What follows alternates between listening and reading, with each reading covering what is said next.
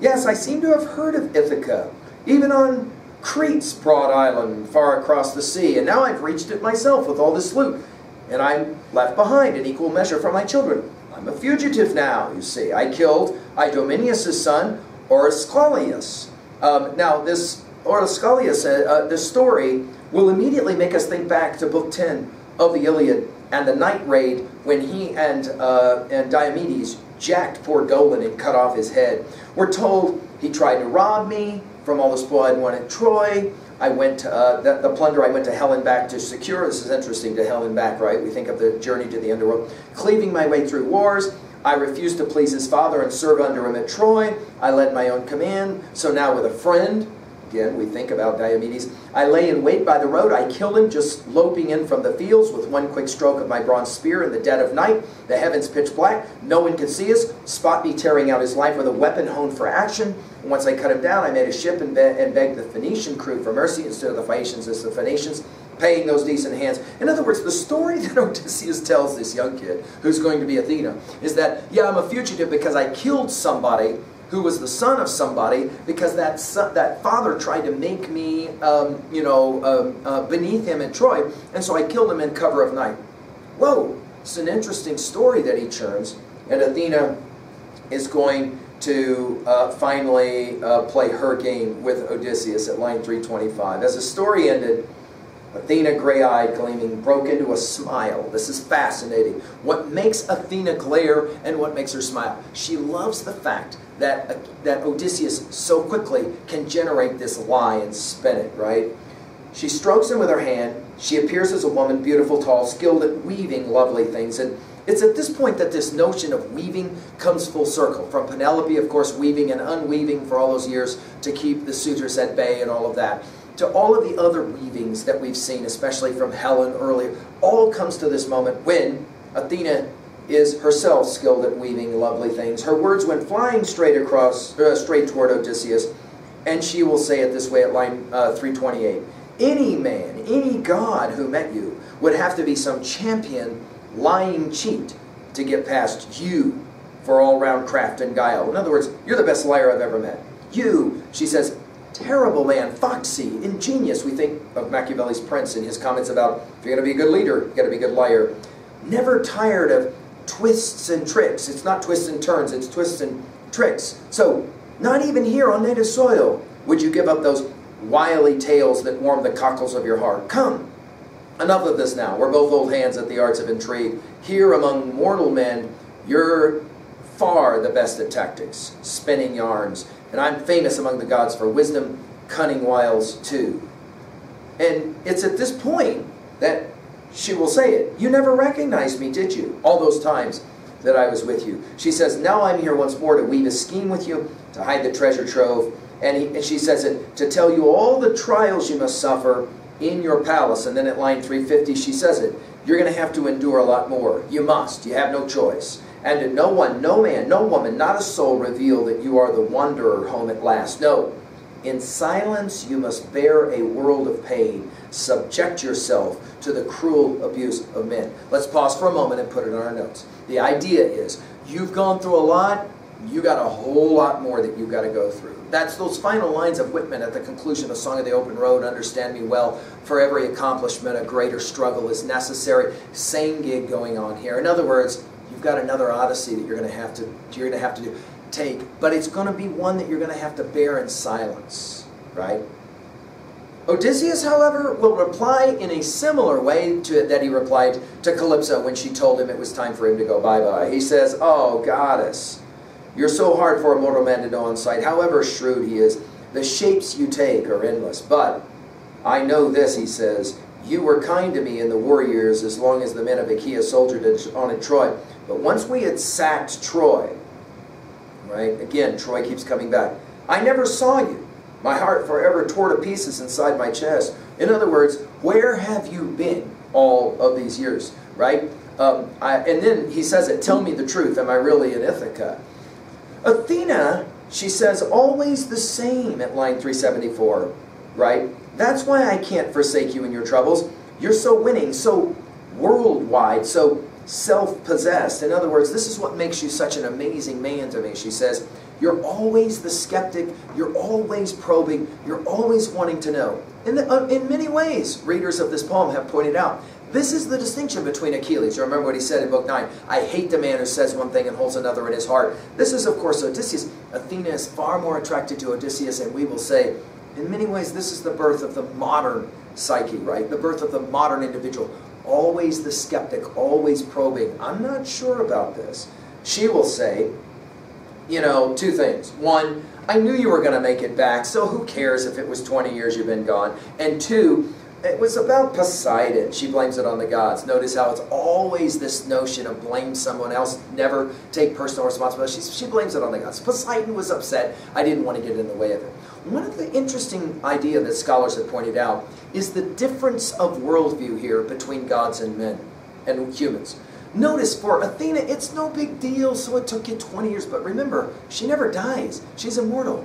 She does not, nor can she fully appreciate that Odysseus has lost 20 years of his life along with Penelope, that they never get back.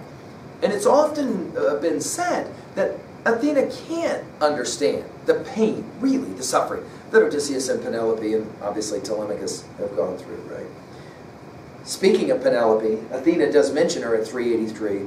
You must put your wife to the proof yourself, she says. That's what you want. She waits in your halls as always, her life an endless hardship. Just to remind us again that Penelope has been on her own quest, her own Odyssey, an Odyssey of pain, right? Wasting away the nights, weeping away the days. I never had doubts myself, so I knew deep down you'd always return at last. Then she will say it. Let's take care of hiding your stuff, right? And by that she means let's go ahead and put that stuff in the cave, right? And she allows finally at line 400, at these words, the goddess scattered the mist, the country stood out clear, and the great man who had borne so much rejoiced at last, thrilled to see his Ithaca. He kissed the ground, made a prayer at once. He begs that his son will be allowed to come to manhood. And then Athena will say at line 411, courage, free your mind of all that anguish now. Come, quick, let's bury your treasures here in some recess of the cave, and let's make our plan so we can win the day. They do exactly this. She puts, like Polyphemus with his boulder, she seals the cave. Down they sat at line 425 by the sacred olive trunk, not lost on us from our study of Hamilton's mythology. The olive tree is, of course, Athena's tree, to plot the death of the high and mighty suitors. So again, we're already coming back to some of the stuff that we studied in the Iliad. The reason we did such a close reading of the Iliad is so that we can come to appreciate some of the lines and references that are being made here, right? The bright-eyed goddess, Athena, led the way. Royal son of Laertes, Odysseus, old campaigner. By the way, notice Odysseus does not ask about his father. He's only mentioned his son and occasionally his wife, right? Think how to lay your hands on all those brazen suitors, lording it over your house now. 3 whole years courting your noble wife, offering gifts to win her. But she, forever broken-hearted for your return, builds up each man's hopes, dangling promises. We think of Queen Elizabeth here, don't we, who never got married, but was always kind of using the promise of marriage. Dangling promises, dropping hints to each, but all the while with something else in mind. In other words, Penelope is going to be the counter, in many ways, the flip side of Odysseus. She's also a really fine, wily deceiver, a weaver of words. Right? God help me, Odysseus will say. Clearly I might have died the same ignoble death as Agamemnon, bled white in my own house too, if you had never revealed this to me now, goddess, point by point. In other words, Odysseus is ready to go, and it tells you, in the back of his mind, the story of Agamemnon and his homecoming with Clytemnestra, and of course getting jacked by Aegisthus, her lover. All of that factors into his thinking. But he says it, come, weave us a scheme so I can pay them back. At this fundamental level, the Odyssey is, of course, a revenge story, right? Stand beside me, Athena. Fire me with daring fear, says the day we rip Troy's glittering crown of towers down. Notice how we keep coming back to Troy. Stand by me. Furious now as then, my bright-eyed one, and I would fight 300 men, great goddess, with you to brace me, comrade in arms and battle. Everything from here, of course, is building towards Book 22, when in fact Odysseus does that very thing. We get Athena's plan.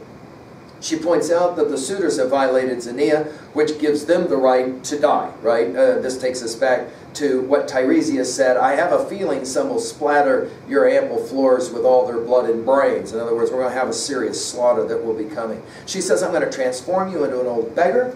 You're going to go to the swineherd. I'm off to Sparta. I'm going to make sure that Telemachus' journey, right, is finishing up, and he's come back.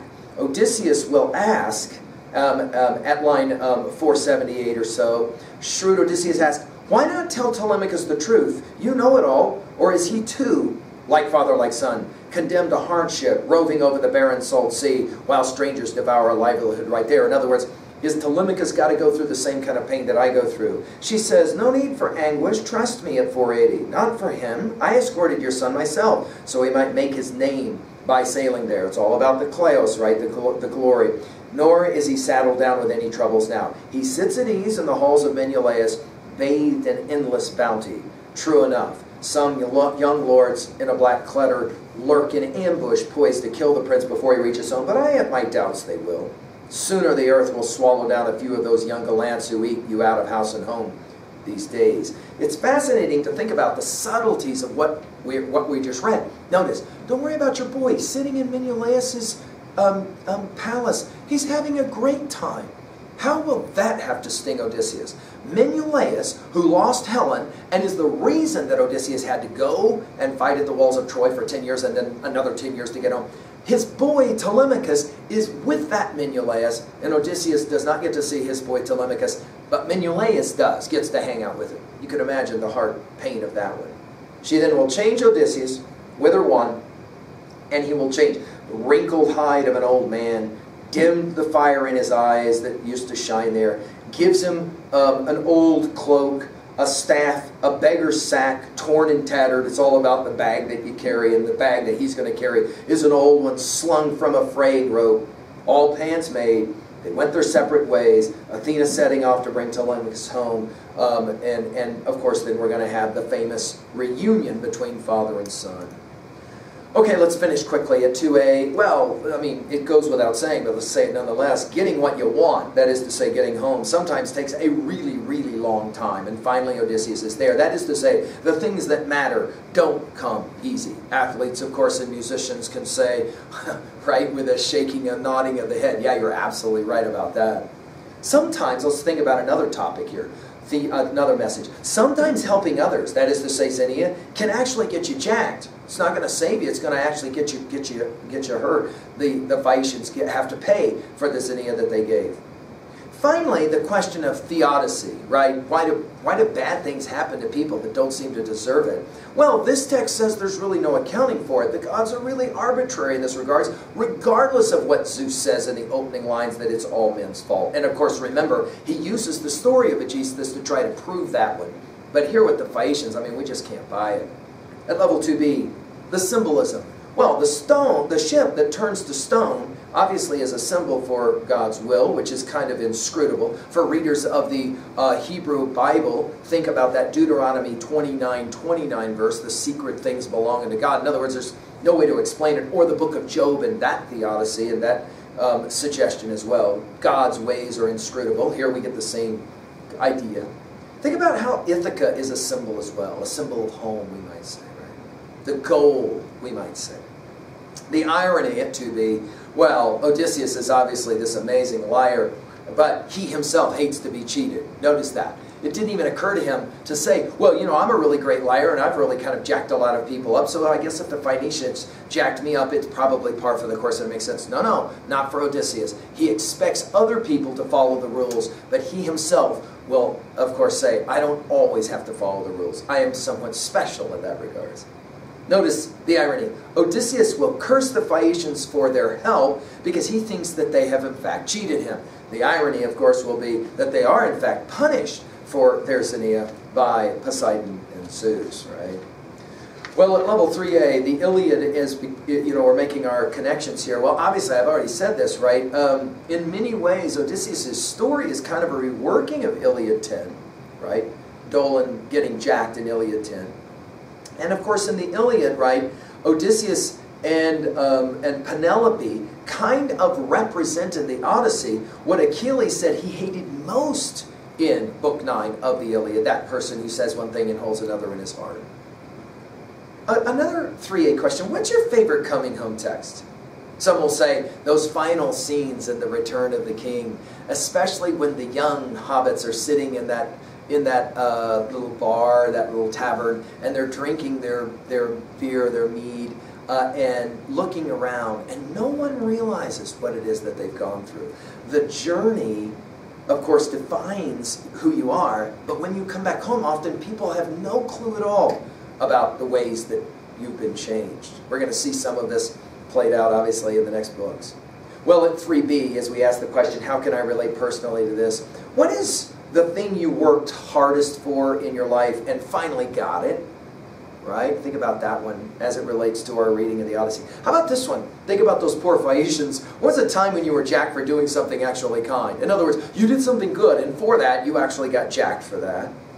What was a time, how about this one? What was a time you misunderstood someone's kindness or help, and you thought you were actually being poorly treated? That is to say, like Odysseus, you cursed the Phaeacians only to discover, no, they totally kept their word in every way, right? Well, that's book 13. And now books 14 through 21, put this in your notes, are all kind of building towards book 22, the culmination, which will, of course, be the Iliad-like slaughter scene, right, that will lead us to that moment when Odysseus is face to face with all these nasty suitors. Before we get there, though, Odysseus' character will end up being rounded out by our poet with some important conversations. The first of those happening in book 14 with the swineherd and the story that Odysseus will tell to the swineherd that goes on and on and on. It's going to remind us of Nestor's storytelling in the Iliad, and in fact Odysseus will borrow Nestor's line, "Oh, to be young again." Those of you who have read the Iliad with me, you'll remember that line, right? We're going to play the same game in book 14. I'm going to make the argument, when I do book 14 with you guys, I'm going to make the argument that book 14 is actually a really important book, although many of my students will say, why do we got to have this long story kind of stuff? I mean, dude, let's just get on with it. You're going to kill the suitors. Okay, let's go, let's go. I think book 14 is an important step as we develop the character of Odysseus. Come back and we'll go to work with book 14. Thank you.